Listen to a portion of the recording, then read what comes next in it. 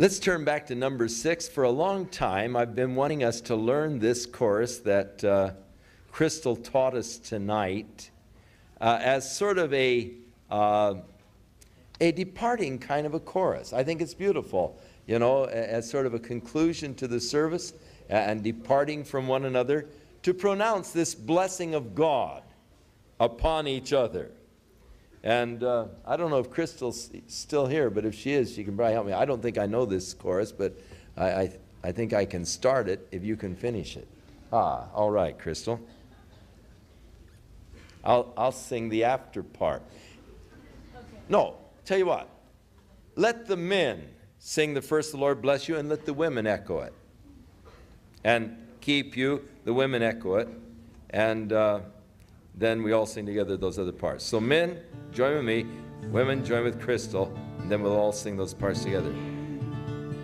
The Lord bless thee. The Lord bless thee. And keep thee. And keep thee. The Lord make his face to shine upon thee. And be gracious unto thee, and be gracious unto thee. The Lord lift up, The Lord lift up his countenance, upon thee, and give thee peace. The Lord bless thee. The Lord bless thee. And keep thee. And keep thee. The Lord make his face to shine upon thee, and be gracious unto thee, and be gracious unto thee.